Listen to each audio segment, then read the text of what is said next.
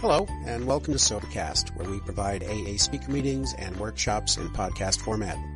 We're an ad-free podcast, and if you enjoy listening, please help us be self-supporting by visiting Sobercast.com, look for the donate link, and drop $1 or $2 into our virtual basket. We hope you enjoy the podcast. Have a great day.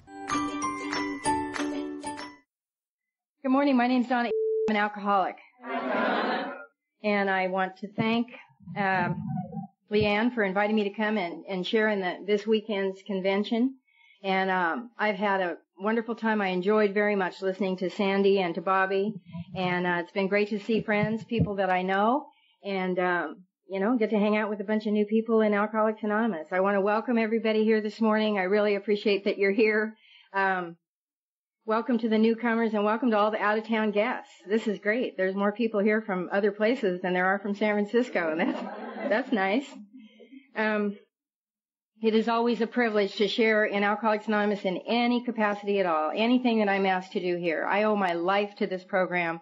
I love Alcoholics Anonymous, and there is nothing that I'm ever asked to do here that, one, that I feel particularly qualified to do, and two, that would be too much of an inconvenience, because, everything I have in my life today I owe to this program, and to the principles that I've learned to live by one little day at a time. And so I'm just, it's my privilege to come here and share with you. I have to say for myself, though, I am an AA member, and all I ever want to be is an AA member. I just want to be a little, person taking up a seat in my home group, and I want to sponsor people, and I want to go to prisons and jails, and I want to put my hand out, I want to answer the phone, I want to bring the cookies, I want to answer the hotline calls. I mean, that's what being an AA member is about for me. I mean, it is a lifestyle. It's not just something I do sometimes, and I'm just very, very grateful for that. So, before I even start, I just want to say I'm no authority on anything. I know nothing exclusively. I just have my experience, strength, and hope to share with you this morning, and I'm pleased to do that. My sponsor always says that she always gives these three things and says that these are the things that makes her a member in good standing in Alcoholics Anonymous. And so I believe that, and that's what I do too. My sobriety date is the 5th of May, 1987, and my sponsor's name is Polly P., and she has a sponsor. And my home group is called the Primary Purpose Group. It meets on Tuesday nights in Palm Desert at 7 o'clock. And it's a great group. It's a great Alcoholics Anonymous group. It's a discussion meeting, and there's people there that have a lot of time in this program, and there's always a lot of newcomers, and it's a great interactive group, and I'm responsible to those people. I am the break monitor there, because I can whistle louder than anybody and so it's my talent, that I bring to Alcoholics Anonymous. Anyway, those are the things that are really important to me, and I'm accountable for those things, and those things mean a great deal to me. I am not a California person. I'm from Montana, and I was a sleazy little drunk from Billings, Montana, and Red Lodge, Montana. I did all my drinking in a little cowboy bar town up there called Red Lodge. It's a ski resort place. About 2,000 people, has 14 bars in it. It's just a wild and crazy little joint. I was up there this summer. I was privileged to speak at a conference back up in Montana, the Beartooth Mountain Conference, and it was just incredible to go back up there and to walk up and down the streets of that town that I used to live like this pitiful little piece of human garbage, the way I used to live and the woman that I used to be. I didn't have choices in those days. Everything in the world affected my life, and it affected my decisions, and it affected the way I did everything. I was a complete victim to whatever happened around me. I had nothing, no way to live, no solutions, no answers for myself, no opinions for myself. I was just there, and I just survived, and I survived by alcohol. And it was wonderful to go back there and to walk up and down those streets and to remember that person that used to live here. And I had a lot of forgiveness for that person. I just felt like, what? I'm no longer angry at myself for the way I used to be. I'm just so extremely grateful that I don't live like that anymore. And I have so much joy in my life. I have an incredible, incredible life. I am deeply happy. I wake up in the morning with a lot of peace, and I'm not saying I don't have character defects and that I don't have struggles, because I do. But generally speaking, when I wake up in the morning, I'm grateful. I'm grateful to be who I am today. And when I was living in Red Lodge in those days, I didn't want to be who I was. I wanted to be anybody other than who I was. And, I come from an alcoholic home. This is my version of what it used to be like, is that I come from this alcoholic home, and I grew up in that house with just a lot of fear and a lot of shame and guilt and self-loathing and anger and secrets and remorse. I mean, that was what my life was about. And I didn't find drinking right away. I don't know how I survived it. I'm telling you, I was so crazy. When I was 19, I met a guy and married him. And he lived in South Carolina, and all I knew was that was a long ways from Montana. And I just wanted to go as far away as I could from this way that I lived and this family that I had, and make a life that was different for me than it had been for them. And we moved to Charleston, South Carolina, and we had 5 kids in 6 years and 3 months right away. And I was very busy. I had a lot of things going on. I had a lot of responsibility, and I was a young, terrified woman with nothing inside of me, no resources, no way to know how to be a mother or a wife. I don't know. I was trying to make a life that was minus the way it had been at home. I didn't want the violence or the abuse. It was really nasty in my house. It was really, really difficult. There was every form of abuse that we bring into alcoholic homes was the way I grew up. And so when I left that, I just wanted to make it completely different, but I didn't really know how to do that. And there's this one little story that I tell that I call my snapshot. This is just a little picture of what I had going for me, for answers. When I was a kid, I lived out in the country, and my mom used to buy her eggs from the guy that lived down the road that had a whole bunch of chickens. And so in our house, when the egg cartons were empty, you didn't throw them away. You put them on top of the refrigerator. And when she had 5, she would take them down the road and buy the eggs, and they'd use the same egg cartons. You get the idea. Well, I didn't think about this. All I knew was that, in our house, when the egg cartons are empty, you don't throw them away. And I was married. I was living in South Carolina. I'd been there about 6 months.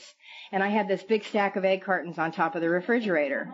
And one day my husband said to me, "What are you saving these for?"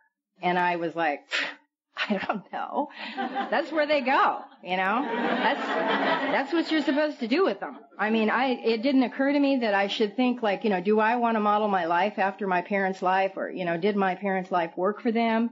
Or do I know anybody that has any chickens? I mean, I didn't think about this. I just knew that when you're a grown-up, this is what you do, and that's what I was trying to do. And it's not a good way to try to raise a family and be a wife, I was extremely depressed and extremely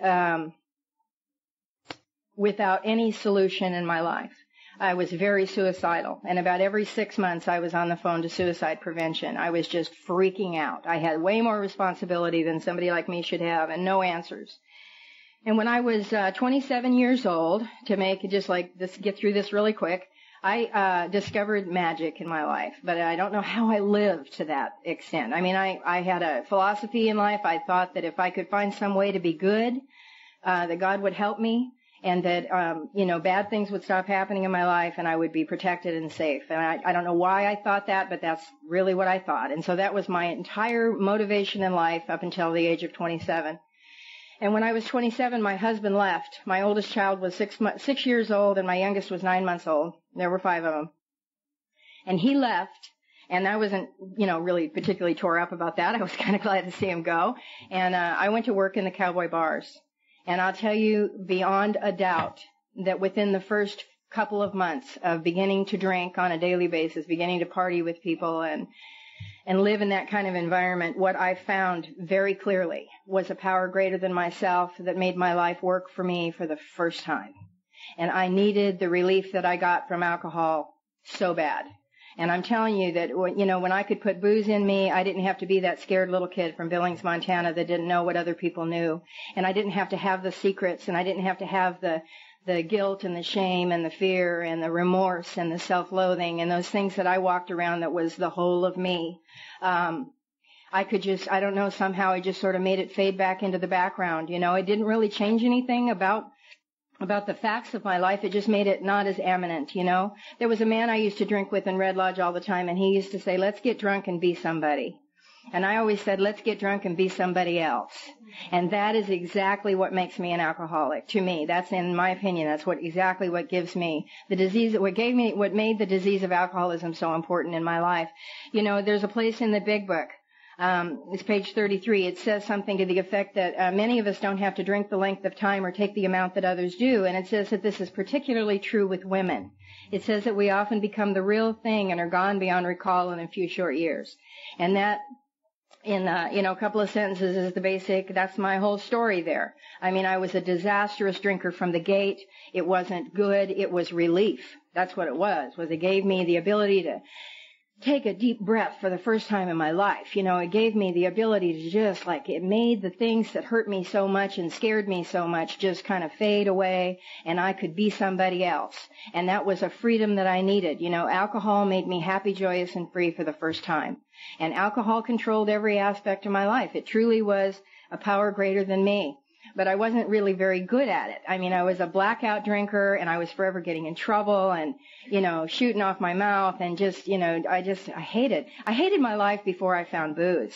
And, I learned to tolerate some really intolerable things when I found booze because it gave me something that I needed, but I mean, a blackout drinker, there's just nothing more annoying than, hearing those words, don't you remember what you did last night? I just hate that. I mean, it just gets to be so tedious. And they're always telling you these horrible things, these stupid, ridiculous, embarrassing things. I mean, they're never anything good. It's never nice. It's, it's always, I can remember standing there saying, geez, I don't even think that about your husband. I'm sorry. And, people just don't understand. But it was the only thing that I had, and I was willing to do anything to get the relief that I got from drinking. And I did. I just basically turned my life over. I was a single mother at this point, and I figured I'm not doing anything that, to anybody but myself. And, I just did whatever I wanted. At the age of 27, I was so sick of trying to be good. And I, had never been very successful at it. And so I just decided I was going to be bad, and I know how to be bad. And I just, there's something inside of you that you just have to turn off, that you tell yourself you don't care anymore. And I just didn't. I was just so sick of life. Life was a bad deal. And I was mad at God. I figured that, somebody had been asleep at the switch in a major way in my life. And it had to be God, because he's supposed to be in control of things. And my life was crap. And, alcohol made that tolerable for me. And I just, that's the entirety of my drinking story. I have funny stories. I had some fun times drinking. I had some great times drinking. But the reality of it is, and the thing that I want to tell and the thing that I like to remember is that alcohol took me places I didn't want to go, doing things that I didn't want to do with people I didn't want to know, and being very concerned about what they were going to think of me, the people that I love, my children, alcoholism is an ugly disease, and it destroys the lives of people that don't even have it. And that's exactly what happened. That's the reality of my drinking, is that it took from me everything that was important to me. It melted away anything that might have been good or worthwhile about my life. And, I was a drunk. And I had to have it to live. I am a mother that if I was trying to raise my kids today, CPS would be knocking at my door. CPS wasn't a big deal when I was doing what I was doing, and I don't know whether that's good or bad. I just know that's the way it was. But I am a parent that neglected and abused and loved and nurtured my children all at once. I'm the kind of drunk who could walk in the door and wrap my arms around them and tell them how beautiful and wonderful they were and how smart they were and how much they meant to me, and it was true. Or the next day I could walk in and scream my head off because the dish rag was in the wrong place beside the sink. And it never had anything to do with them. It had to do with me. It had to do with what I was doing and the choices I was making. But my kids suffered that. And that's a legacy that I've passed on, It's a legacy that's been passed on by my disease. And Alcoholics Anonymous has given me a life where I have been allowed to create a new history. Really, I can't say I outgrew those things or that I made up for it. Believe me, I tried. I mean, if you have anybody in your life that you've ever loved, I mean, my God, we would bleed to make up for the things that we did. But the truth is you really can't. You can't. It's a done deal. It's happened. But the truth is I've been able to outlive it maybe. I've been able to live long enough now as a sober woman by principles that I learned here by behaviors and things I wanted to do and things I didn't want to do that have allowed me to create a completely different relationship with my children today. And that is a treasure beyond words. It's also the same way with my parents. My parents were abusive, and I came from a home where there was a lot of violence and guns going off and a lot of beatings and a lot of all of the ugly things that can happen were happening in our home. Today, because of Alcoholics Anonymous, I have learned to focus more on what kind of daughter I am to my mother and father rather than what kind of parents they were to me.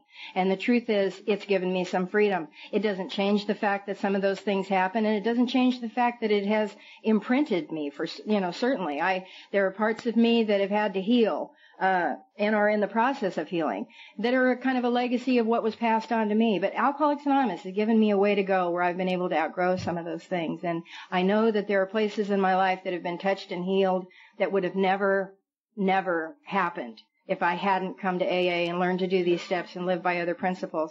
And today I'm a good daughter. I'm a good daughter. I've learned the simple things. Like when I talk to my mother or my father, I look at them when I talk to them, and I look at them when they talk to me, and I'm courteous to them. And I am, I've learned to keep it light and polite. I've learned some wonderful tools that have allowed me to build a relationship with them that is great. I'm no longer the adversary, and they are no longer my alibi. Though it was certainly that way when I came to AA. I thought for sure that my life was the way it was because of the way I had lived and the things that had happened to me, but that wasn't the case. At any rate, those are a couple of the great blessings that have happened for me. The relationship that I have with my kids today and the relationship I have with my parents mean a great deal to me. And of course, that type of relationship spills over into all the other relationships that I have, and I'm just really, really grateful for that. I don't struggle a lot today in those areas, and believe me, I struggled a lot for a lot of years, and so I'm very grateful for that. I was a disastrous drunk. I was a blackout drinker. I drank every day. I was a sleazy little drunk. I was just forever doing stuff I didn't want to do and ending up in bad situations and, disappointing the people that I loved and the people that loved me very much time and time and time again. And that's just the reality of it. I'm not going to make it sound like anything other than what it was. It was lousy. And, at the end, I came to AA for the first time in February of 1981. I was living with a guy that was a drummer in a country rock band. And we woke up one morning and he said those words to me, don't you remember what you did last night? I hate it. If you're a blackout drinker, you know what that's like. You wake up in the morning and you get up and go, hey, good morning, how's it going? And everybody's very quiet and weird. Well, what's wrong? God, don't you know what you did, Anyway, he said that to me. He said, don't you remember what you did last night? And I said, no. And he told me, and he said, man, you have got to do something about your drinking. Now, this guy was not exactly a pillar of the community, and I resented that deeply, but how we are. I needed him. I wanted him to stick around, and so I was willing to do whatever he asked me to do. And he said to me, why don't you go to AA? And I owe this guy my life, probably, I'd never heard of Alcoholics Anonymous. I'd never heard of AA. I didn't know what it was. I didn't know what, he told me it was Alcoholics Anonymous, and I remember thinking, in my wildest imaginings, I didn't expect to find people who were not drinking. I expected to find people who were trying not to drink, because that's, what I was doing, was trying not to drink.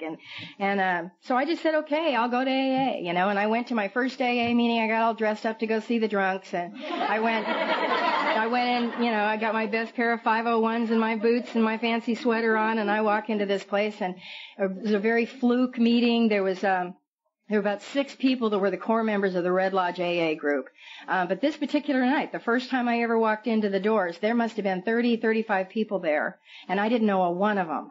And I was like, whoa, where did all these people come from? I knew every drunk in town, I thought, And it turns out it was some sort of, this never happened again. It never, ever happened again. But they had some kind of an anniversary or a birthday meeting or something, and people from all these little towns around the area had come for this particular night, and I didn't know. I'm walking into my first meeting, and they all went around the room and said their names and that they were alcoholic, and I'm a good little chameleon, I can blend right in no matter what's going on. So it came to me, and I said my name and that I was an alcoholic, and I didn't know what an alcoholic was, and I didn't know that I was. I knew that I had trouble with drinking, and I was willing to, blend in.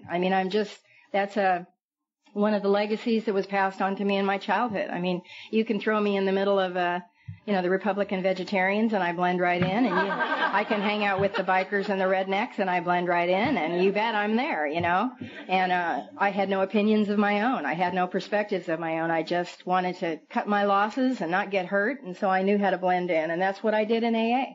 And I want to tell you that there's a few new people here this morning, and if you're new in Alcoholics Anonymous, you can die doing that. You can die doing that.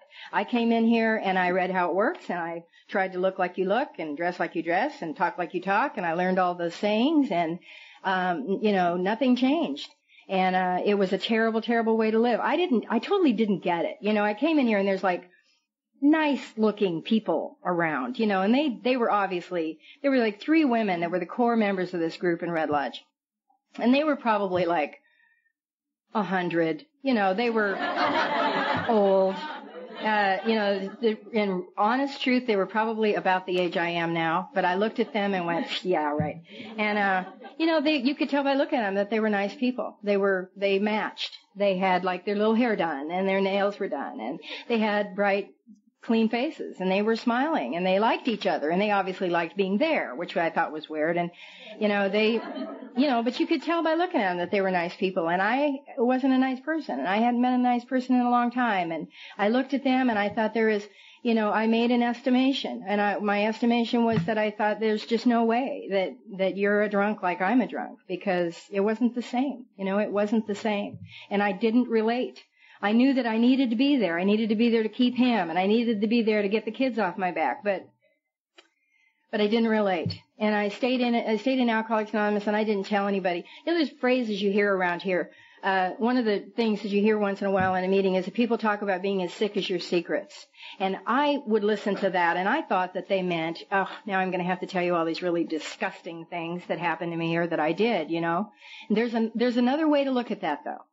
There is, I didn't know that I was supposed to find somebody and go to them and say things to them like, I have so much fear at night that sometimes I can't even sleep. I feel like my heart is just going to explode. It's just going to come right out of my chest. And I lay there at night and I worry about all kinds of weird stuff that's happening. And I've just got so much anxiety that I can't relax. I didn't know I was supposed to tell somebody that stuff.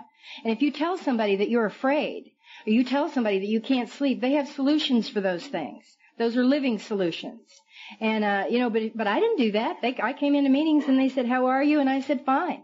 I didn't tell them what was going on with me. I didn't tell them that I had so much shame and guilt that when I laid there at night, all I could see was the things that I had done and the disappointment in my kids' faces, and that I was still lying. I was still trying to make it okay. I was still trying to assure them and assure me that it was going to be okay. I didn't tell them the truth. And it was a long time before I got to the point where I could tell the truth in an AA meeting. I had to get really, really, really desperate first. So I bounced in and out of AA for almost 7 years. And I would come in here every time I was sick and in trouble. And, it was really bad all over again. And I knew exactly what they meant when they said to me, pitiful and incomprehensible demoralization. I mean, every time I would get to that place, there was something that would resurrect its head inside of me, and I would drag myself into AA one more time. And I would always come in here with lots of firm resolve. I would come in here and say, you are going to get it together. You are not going to live like this. You just can't do this. And I would give it a try, man. I would try with everything that I had. And I tell you what, if, for the new people here today, they're wanting to be sober. If wanting to be sober was enough for us to get and stay sober, this room would not hold the people. This room wouldn't begin to hold the people that have come even just to this conference. The most sincere desire to stop drinking is of absolutely no avail at some point. And, I don't believe there's a newcomer that hits the doors of Alcoholics Anonymous that doesn't want to be sober in some way or another. And I did. I wanted to be sober. I don't know that I was willing to do what I had to do to make that happen. I didn't know what I had to do to make that happen. I just wanted to not be noticed and, just get by, just make it nice, make everything okay. And so, it didn't work. And every time for me, the same thing would happen. I would get to a point, a couple weeks or month or 2 months or whatever into sobriety. And I couldn't stand to be sober one more minute. I mean, everything that I ran from, all of the guilt and the fear and the shame and the self-loathing and the secrets and the anger, All of that stuff was huge. And I would get to a place where I had to have some relief, and I would tell myself, I'm just going to drink tonight, and tomorrow I'll go back into AA and I'll try really, really, really hard. But I couldn't stand it one more second. And, the good news is that there are solutions in Alcoholics Anonymous that will provide that. But I didn't know that. I thought it was about not drinking. So, it took me out a lot of times. I probably had to raise my hand to the newcomer maybe 30 times in an AA meeting. It gets to be very tedious. It gets to be, really humiliating. At one point, a few years into it, I'd lost my kids because of my drinking. They went to their dad and said, Mom's going to kill herself, and we don't know what to do for her, and she needs help. And so he said, well, you're just going to stay here with me. And he sort of intervened, he called me up and he said, they're not coming back and you need to get your act together. And I have to tell you the truth, that day, I hadn't had a drink in 5 weeks. So if drinking was my problem, I should have been at least on the road to being better by then. But drinking was not my problem. I was insane. When I didn't drink, it was worse. And, I knew I was in trouble and I was really trying hard not to drink, and I hadn't had a drink in 5 weeks, and they went to him and said, Mom is nuts and she's gonna kill herself. And so he kept them, and then I really tried. I wanted those kids back in my life more than anything in the world. I needed them. They are the only thing in my life that was good. They were the only thing that kept me on earth, and I wanted them in my life and I needed them and I loved them.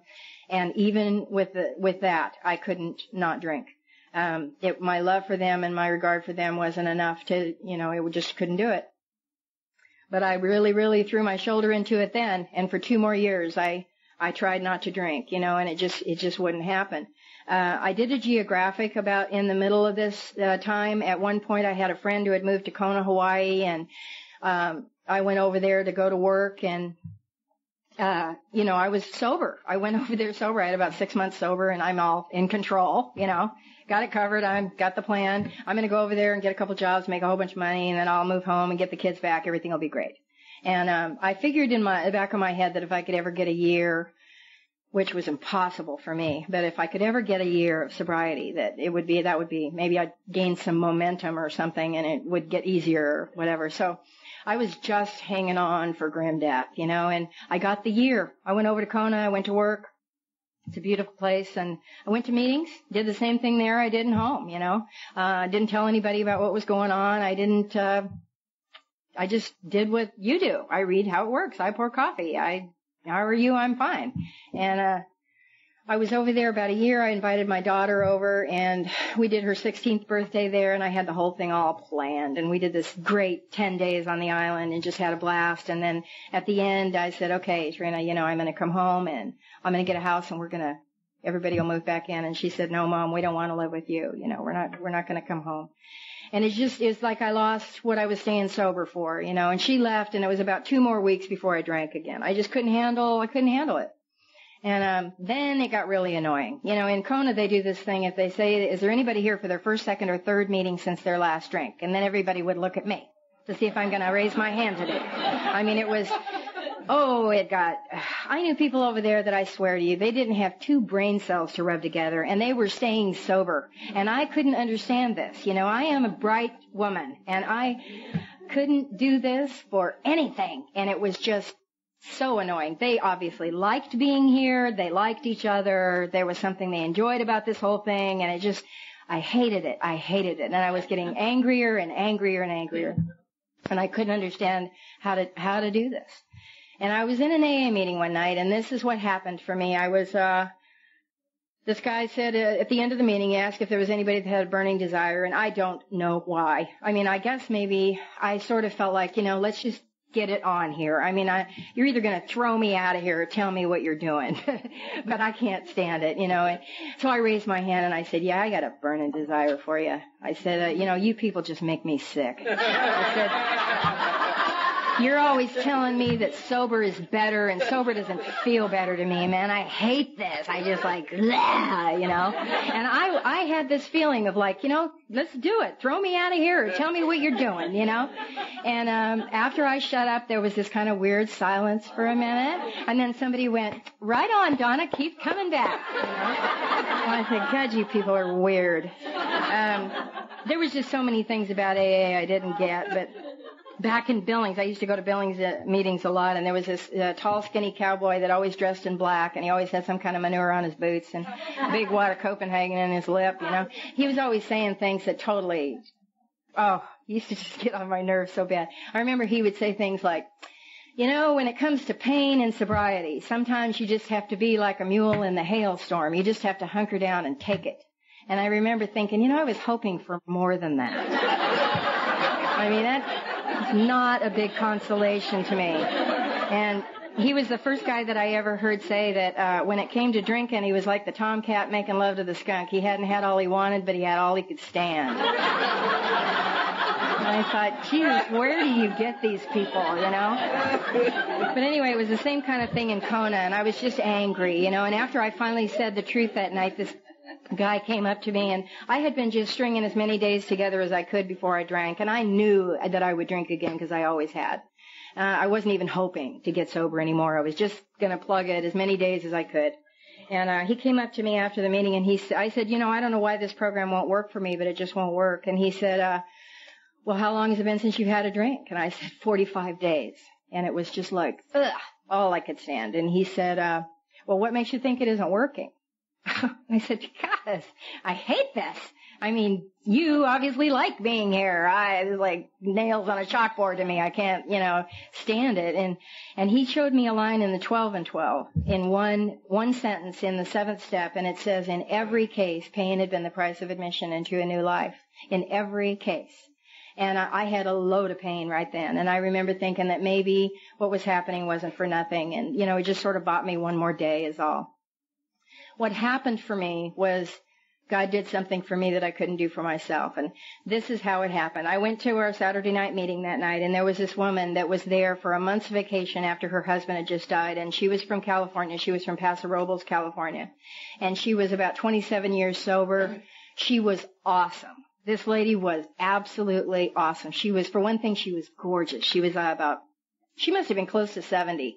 But she had this big Janis Joplin hair, and she tied it up. It was like all salt and pepper gray. And she tied it up in big silk scarves, and she wore a bunch of jewelry, and she just lit up the room, you know. This was somebody that loved being an AA, and she loved being an AA woman.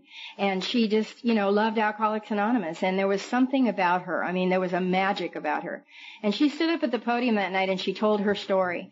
And, you know, when she told her story, she said things that I understood.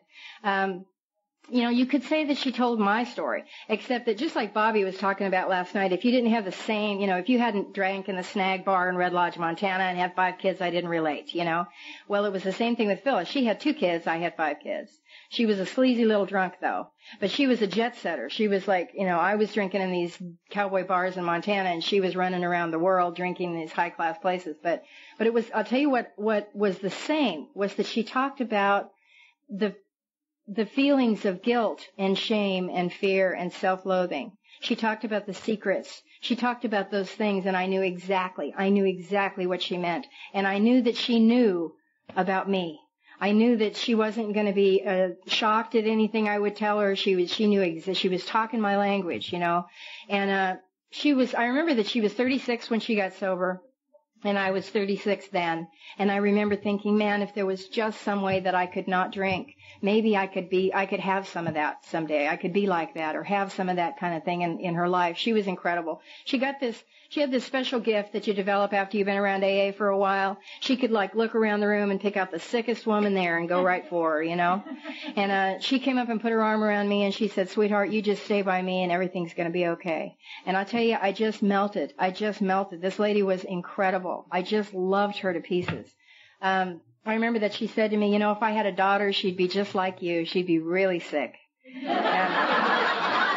And I thought that meant that she liked me, you know, so I thought that was really cool. I spent every minute that I could with Phyllis, and the deal that this is what she gave me. One day we were sitting on the beach, and I said, you know, Phyllis, I probably need to do another 4th step, right? And she said, no, sweetheart, you just need to do a 1st step, that's all. And I said, you know, I don't know what you mean. I mean, how do you do a 1st step? I mean, what does that mean? I know I'm an alcoholic. And she said that there's implied action in the 1st step of Alcoholics Anonymous. She said that it says that we are powerless over alcohol and that our lives are unmanageable. And she said the implied action there is that you need to find new management. She said, you need to find a power greater than you are that will solve your problem. And I said, okay, what do I do? And she said, well, tell me about your higher power. What kind of higher power do you have? So I started telling her about the churches I'd been to when I was a kid and stuff that I thought I knew about God. And she stopped me in the middle of that explanation and she said, let me tell you something. She said, any God that you can understand will be too small for your needs. And I'd never heard anybody say anything like that in my life. I mean, I was like, whoa, what do you mean? And she said, how long have you been trying to get sober? I was like, well, 7 years. And she said, it's not working. She said, you need to be willing to consider something else. And I'm like, I'm really lost. I said, like what? And she said, well, let me tell you this. She said, when you lay down at night and you go to sleep, your lungs inflate and deflate all night long, and your heart beats all night long. And there's nothing that you do before you go to bed that is going to make that happen all night. And I said, yeah. And she said, when your time on this earth is up, there is nothing that you could do to add one more minute to your time on this planet. When your time is up, you're gone. And I said, yeah. She said, well, that is a power greater than yourself. She said, that's something you didn't create, and it's something you can't control. And she said, if you wake up in the morning and you're breathing, then you are a spiritual being, and God loves you as if you were his only child. I mean, it was just amazing. I remember exactly what she said. I didn't understand what it meant. I said, well, don't I need to know who God is? Don't I need to know who I'm going to turn my life and my will over to? And she said, no. She said, it's none of your business who God is. She said, God knows who he is. If you talk to him, he'll answer you. And I said, well, what do I call him? And she played it like real straight. She goes, well, you could call him God, I mean, it was just so simple. And I said, well, what do I do? And she said, when you're alone tonight, I want you to get on your knees and say this prayer. And she said, put it in your own words. Say it however you want to say it. But the basic idea you want to put out there is something like, God, I don't know who you are, and I don't know what you want from me. But if you want anything to do with what's left of my life, then come on, because I don't know where to go from here. And I tell you what, I thought about this a lot. And I remember thinking, first of all, when she said God loved me as if I were his only child, I remember thinking, if I could find a higher power that loved me half as much as I love my kids, I bet that would be enough for me. I bet it would do it. And then I remember that she said, my spirituality is a done deal. She said, it's a given. It's not something you need to create. It's something that already is. She said, whatever the difference between a live body and a dead body is, that's something special. That contains you. And she said, if you ever wake up and you're not breathing, you won't be here. So don't worry about it. She said, that is an essence that is something that can't be created in any other way. So that is evidence that there is a power larger than you. It made sense to me. And I remember, I went back into the meetings in Kona and I told everybody that I had a new higher power, and it was my breath. And they all just said, that's great, just keep coming back. But I'm serious about it. I mean, I thought this is the thing, I thought, when I opened my mouth and I inhaled to pray, I could feel the air on the back of my tongue. And it was the first time ever in my life that I had ever looked within to find a place of peace. Ever. I had always been praying to some God out there somewhere that may or may not help me, depending on if I was good. I had some old ideas that I didn't know were old ideas. And one of the things that I struggled with is I remember when I was about 8, my mom used to send us to church. And, I don't fault church. I mean, I don't know what they said. I know what I heard with my little alcoholic filter, what they told me was things like, when I was born on this earth, I wasn't born this beautiful, innocent little child. When I was born on this earth, I was born with all the sins of the world on me for all time. And that is, kind of a stacked deck, if you ask me. I mean, that's hard to get out from under, and I'd spent my whole life trying to get out from under this legacy that happened to me when I drew breath. And they said, things like, if you've thought it, you've done it. And I thought a lot. I was always thinking, and I just could never be good enough. And I don't know where I got the idea that God would help me if I was good. They said, God is good and God is love. And so I thought that if you were going to live a spiritual life, that you had to be good, that you didn't sin, you didn't do things wrong. You had to be good. And so my effort was to be as good as I possibly could. And, I can do that for just a little while, but then I'm going to be bad. I just do. I'm going to say something I shouldn't say or do something I shouldn't do. And Now that I've been bad, God's not going to help me. And that was the whole mindset that I had.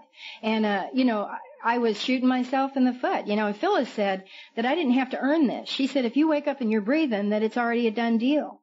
There's a place in the Big Book that says that deep within every man, woman, and child is the fundamental idea of God. And it says that in the final analysis, it is only there that he may be found.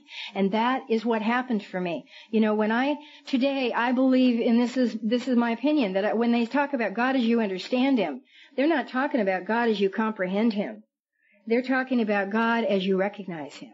And when I go within to that place of peace within me that is my source, there's never any confusion for me. I don't struggle anymore with what is God's will for my life.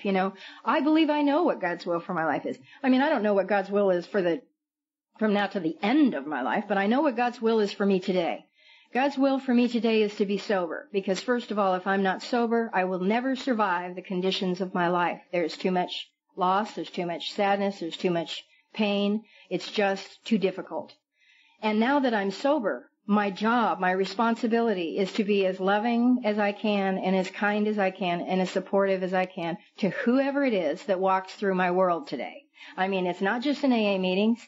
I have to carry this into all of the areas of my affairs, everything. I try to live these principles. I'm not perfect. I have lots of character defects. I don't even mind anymore. It's what keeps me needing God. It's what keeps me needing the principles of this program. It's my obligation to be the best person I can. And it's a very wonderful way to live when you just try to practice love and kindness. It's a great way to live. There's not a lot of pressure involved in that. It's a lot of freedom. And I just believe that that's what God's will is for me. God is using me, and as long as he's using me, I'm going to be here. And the day that comes that I'm no longer breathing, I won't be here, and I don't know where I'll go, and I don't care. But the way I live today is I don't live for what's going to happen to me later. I live today for today. This is the only day that I have.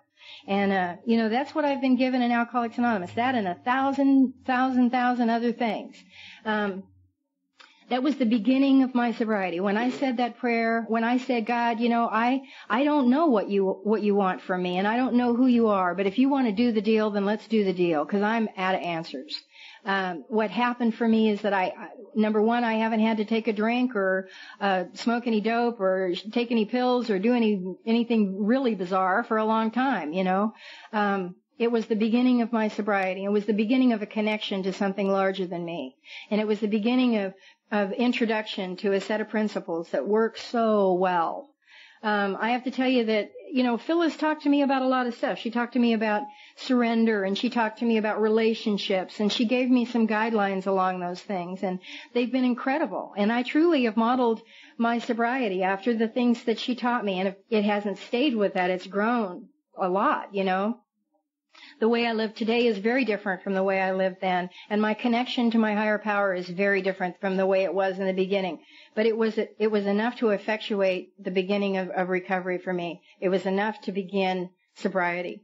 And it was awesome. It was awesome. I'm so grateful that she gave me an explanation like that, because it was separate from it was logical. It was logical to me, and it was separate from the arguments that I'd always made, for or against what living a spiritual life was like.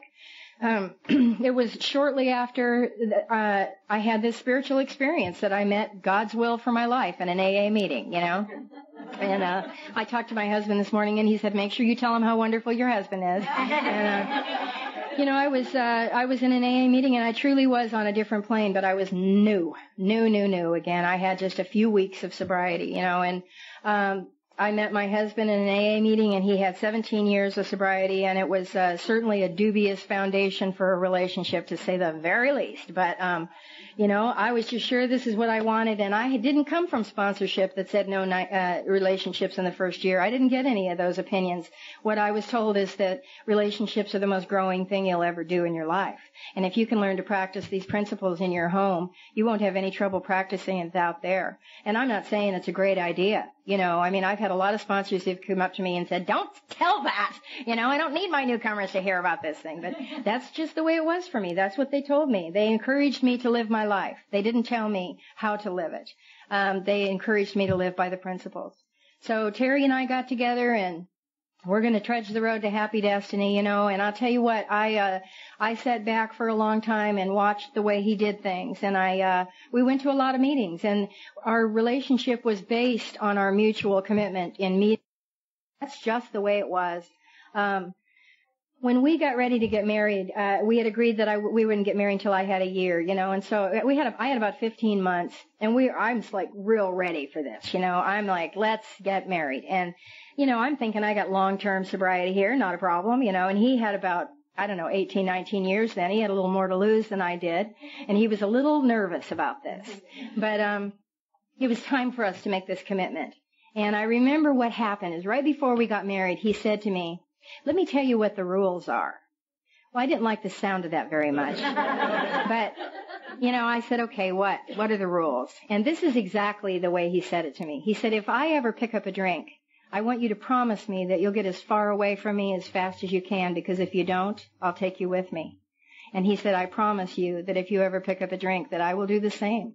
He said, our relationship is based on our mutual sobriety and on our commitment to Alcoholics Anonymous. And he said, if that foundation is ever broken, we would be fooling ourselves to believe that we could pick up where we left off and go on. Now, that's just for me. That's just for me. I got to tell you that there were times in the first couple of years of my sobriety when I may have been tempted to pick up a drink one more time. But I wasn't willing to put on the table what I knew had to go on the table. I wasn't willing to put everything up there. And that is the reality of it. All I know is that, that alone is not enough to live by, but it bought some time. And AA has worked in my life, and the principles, the traditions have worked in my life, and my higher power has worked in my life. And we've been able to create a marriage that's just incredible. We just celebrated 13 years of marriage in July, and I got to tell you that my husband is my dearest friend. This man is the thing I love about him, probably the most, is that he is the same guy at 6 o'clock in the morning when he gets out of bed and there's nobody there to see him but me, that he is in the meeting at night. He is the same man. There's no AA face there. He doesn't pretend to be any kind of thing. He's going to be 31 years sober the 25th of this month, and he's the greeter at our home group. And when you go to our home group, you are officially greeted, let me tell you. And he has more joy and enthusiasm in his life than anybody I know. He's the biggest 5-year-old I've ever lived with, and he's absolutely a delight. We live in a home. I wish you could come and see the way we live. We live in a home. We wake up in the morning and there's nice talk. There's friendly talk, and we're interested in each other, and we enjoy each other, and we have a lot of fun. And that isn't to say we haven't had some difficulties, Rebuilding my relationship with my children, I'm just going to wrap it up here, and, I'm out of time this morning, and I appreciate your patience, but I wanted to share a couple of things that have happened. In the last few years, 2 of my kids have died. And it's been a very, very difficult to say the least, time in our lives. We were kind of trudging along and just sort of doing the best we could. And I'm trying to reestablish my relationship with my children. And it never occurred to me in my wildest dreams that they would ever be gone and that there would be no opportunity to rebuild that. But what happened was about 6 years ago, it had been 5 years since I'd seen my only son and my oldest daughter. And the others had kind of come back and kind of not. When I was 2 years sober, I got letters from all of them saying, we don't want to know you. Just leave this family alone. And it was heartbreaking. I mean, I wanted more than anything in the world to have an opportunity to be the person that I know that I am. And, to make up for things. I did want to make up for things then. I know today that I can't do that, but that was what I wanted. And, I was staying sober and doing everything AA asked me to do because I wanted that. I wanted that in my life. That was my condition to sobriety. And, I'm thankful for the women that I knew in the desert that told me that, if I stayed here, they told me things like, your kids are going to be adults longer than they're going to be kids. And they said, if you stay here and you do what AA asked you to do, if they ever want to know you, you'll have what it takes to walk through that. And if you stay here and stay sober and they never want to know you, you'll have a sober life. But they said, if you don't take care of this and you don't maintain your sobriety, you're going to blow the last chance you ever had, and you can't afford it. And I believed them, So I just kept staying here, but there were lots and lots of surrenders. It was very painful. I was really angry. I would, sit in meetings and hear about people putting their wonderful families back together, and I would think, when am I going to get mine? And there's a guy down in Southern California who likes to talk about after you've been sober a while, that many times we can start believing that we should be rewarded for having received this gift. And the truth of the matter is I came here for sobriety and I've been given that, and I thought that I was going to be happy, joyous, and free, and that bad things were going to stop happening. And that's just not the way life does things sometimes, My second daughter, my oldest daughter and my son hadn't spoken to me in 5 years. My second daughter had left home and hit the streets in Bakersfield, which, if anybody's ever been to Bakersfield, is not a nice place. And she was living on the streets in Bakersfield, and she was running around doing a lot of drugs, and it was just bad. And I remember that she would call me up and say, I've been sleeping in the park, and I haven't eaten in a couple of days, and I want to go back to Montana. And I'd say, give me your phone number. I'd hang up and I'd call my sponsor and oh my God, what do I do? She would say, don't send her any money. She said, go get her. Go get her, bring her home, feed her, bathe her, pack a little bag and then send her to Montana if that's what she wants, but don't send her money. So I'd call Tracy back and say, okay, I'm going to be there in about 3 hours, She'd say, well, let me call you back. And I wouldn't hear from her for 6 months, I didn't know if she was dead or alive or what she was doing. It was just hard. It was really hard. And, I thank God for AA. I thank God for the women who told me, you've got to do this. You can't get in God's way. She's finding her path. She's doing what she has to do. Well, she ended up, back down in the desert, and she ended up dead on arrival at Desert Hospital, and they revived her from a drug overdose, and they stuck her in treatment at a place called The Ranch out in Desert Hot Springs. And that girl got sober. And that just blew my mind because, I'm in and out 100 times, right? So I'm thinking she's trying sobriety for the first time. And little did I know she was never going to drink again forever, for the rest of her life. So then that happened, and then my middle daughter sort of started doing the same kind of running around and drinking, and the youngest was talking to me and having something to do with me, but my oldest daughter and my son hadn't spoken to me in 5 years, and my sponsor, Polly, said, write them a letter and tell them that you welcome the opportunity to visit with them and that you'll be happy to answer their questions and that you look forward to when you can see them, but that if they don't want to see you, that you'll respect that you're not going to just show up. I sent the letter off, and I got a phone call from Daniel, and he said that he would see me, and Trina said she'd see me too. I went up to Montana to visit them, and I'll tell you, I learned some stuff. I learned some things that I didn't even know that AA had given me. And one of the biggest gifts that I think I'd been given is that I had learned how to take responsibility without taking the blame. Polly was really direct with me, and she said, when you go talk to them, you don't make any excuses. You don't say, well, I did the best I could, or I had a disease, and, if I could have done better, I would have done. She said, don't even go there. She said, you just stand there and you listen to them, you answer their questions regardless of what they ask you, to the best of your ability. And she said, you honor their experience. You say, yes, you're right. That's exactly the way it was, and I will always regret it. There's a place in the Big Book, I think it's on page 77, where it talks about amends, and it says that we confess our former ill feelings and we express our regret. And she said, you've been sorry your whole life, and saying you're sorry one more time isn't going to mean jack, you're going to have, what you need to do is express your regret. And I have to tell you, there's something very empowering about that. It is, it's not shameful, and it's not a put down. I can say I will always regret that that's the way we lived. And my only hope is that if we can have enough days together that we can begin to create a new history, that you will get to know who I am, because I'm not that woman anymore, and I will get to know who you are, because you're not the guy I knew anymore. My son didn't make it. He was a new member of AA at that time. He was 18 years old, and we went to some meetings together, and I will always, always treasure the 5 days that we had. It was awesome. It was awesome. It was not, I was real angry about it for a long time because it didn't seem like it was enough. But today I'm really grateful for it. I left Montana after spending some time with him, and he started drinking again. He had 89 days, and he started drinking, and he made it about 6 months. And he woke up one day, it was 1 month after his 19th birthday, and he just said, I can't live like this anymore. And I've been to AA, and it didn't work for me. And he committed suicide. He jumped off a cliff.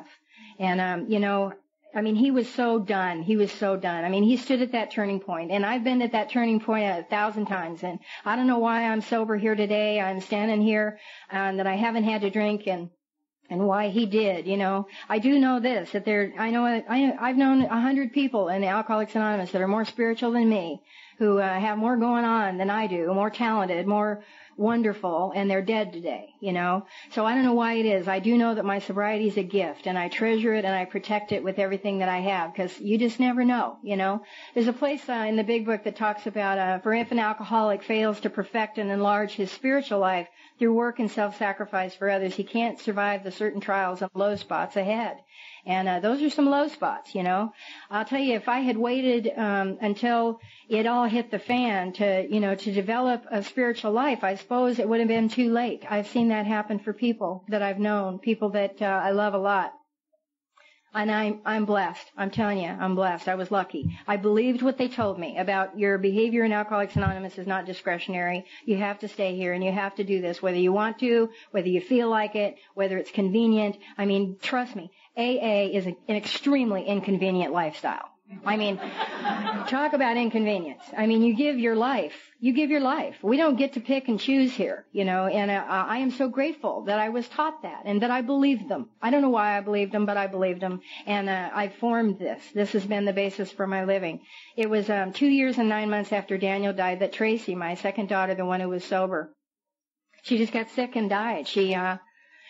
She was 5 years sober, and she was married and had a little 3-year-old, and she was an incredible woman. She was sponsoring people, very, very active in AA, very neat, energetic young woman, and 27 years old. And she caught a virus, and it destroyed her heart, and she was gone before they could even diagnose it. And I'll tell you what, you know, this has been for me. It has been the most precious events of my life. I know how weird that sounds, but it's been the truth, because it's been the absolute path by which I found a connection to a power greater than me that I didn't even believe was possible for somebody like me. You know, when Phyllis told me about the connection that I began 14 years ago, it was enough to begin. It was sort of like I came to terms with a power greater than myself then. But through the period of these events, I have made peace with a power greater than myself. And I don't believe that God, you know, did these things so that I would find him. I don't believe that. I don't believe that, you know, people say God won't give you any more than you can handle. I don't believe that either. I believe that life happens. Life is this way. Life is this way. It is made up of every component to living. It is happy, joyous, and free, and it is horrible, painful, unfair, you know, really exhausting. I mean, it's everything. Life is all of the good and all of the bad. But God is there to walk me through it. And this I know for a fact. If I am living in Donna's world, all I can see is the pain and the loss and the regret and the, you know, and it gets to be wearing. It gets to be exhausting. But if I can live in God's world, even for just part of the day, what I see are the gifts that come from these events. And the gifts have been tremendous. I am not happy that these things happen, but I am forever happy that for the things that have happened to me because of them, and for the life that I live today. You know, the people that are new here, when you are new in Alcoholics Anonymous, it is the most miserable time. I mean, believe me, you just think this cannot possibly be good, you know. The worst, the most disappointing, the most, you know, problem-ridden times in life are going to, I promise you, you are going to look back on it and say, my God, what a wonderful, wonderful time. It is the best and the worst, but it is the gift, it is the vehicle, it is whatever it is that brings you to your knees, that allows an opening of opportunity for things greater than you could imagine to be created in your life. And, you know, if I haven't learned anything else, I've learned that life is a precious, precious gift, and life is very, very good. I love my life today. I would rather be me than any person I know. Anyone I know, even with it. And that is a tremendous blessing and a gift and a freedom to me. I mean, I don't live a life of sadness today. I live a life of joy. And I have to tell you, the best thing that I've gotten is that I feel safe for the first time in my life. And I don't know about you, but feeling safe means more to me than feeling love. Feeling safe means more to me than anything. And I feel safe in this world today. I live a life of purpose. I live a life that is wonderful. It is peaceful, and it is full of kindness. And I am so blessed for my sobriety. I've talked too long. I'm going to finish with one quick little story. This is a story that I heard a man tell in Southern California about surrender. And he says that the drunk goes to God and says, you know, I need to get sober. Will you please help me? And God says, what have you got? And the drunk says, well, I don't have anything. I pretty much tore it up out there. I got like $50. And God says, okay, give me the $50. The drunk says, well, okay, but if I give you the $50, I won't be able to put any gas in my car. God says, oh, you got a car? He says, yeah, I got a car. He said, okay, then give me the car and the $50. And the guy says, well, okay, but if I give you the car, how am I going to get to work? God says, oh, you have a job. He says, yeah, I have a job. Okay, then I want the job and the car and the $50. And he says, well, if I give you my job, how am I going to pay rent on my house? God says, oh, you got a house, He says, yeah. I says, okay, so I want your house, I want your job, your car, your $50, I want them all. You give me everything. The guy says, if I do that, I won't have any place for my family to live. And God says, you have a family? He said, then you give me your family, and you give me your car and your house and your job and your $50. You give me all of that, and I'll give you sobriety. Those are my terms. Take it or leave it. And the drunk says, I cannot live like this anymore. But I got to tell you, my family means everything to me. They are my life. And God says, that is what I'm asking you for. You give me your life. Now I'm going to give you back your life, but it's not going to be the way you recognize it. It's not going to be your life anymore. It's my life. And you are obligated to do what I ask you to do. And I'm going to give you the family back, but they're not your family anymore. They're my family. And I want you to treat these people with dignity and respect. I want you to look at them in the eye when you talk to them. I want you to treat them with kindness. I want you to be respectful to them. And I'm going to give you the job back, but it's not your job. It's my job. I want you to give your boss a little more than he pays you for. And I want you to remember coming and going from work that you might be the only big book that somebody sees. And you have to conduct yourself in a manner that is principled living. And I'm going to give you your money, but it's not your money, it's my money, and there's things that need to be done. There's panels that need to be met, and there's 12-step calls that need to be made, and I need to have you available to me.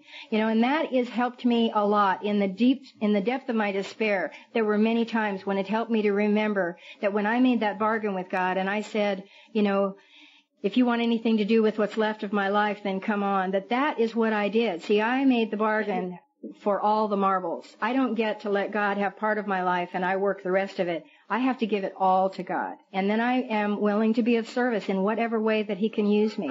And as long as I can be of service, I have some purpose. And I know that sounds like really big, ambitious way to live. But the truth is it's very small. It's very small, really. And it's, living a spiritual life is profoundly practical. And it just is the smallest acts of kindness. I want to thank you for your patience with me this morning. Thank you for this weekend, and thanks for listening to me.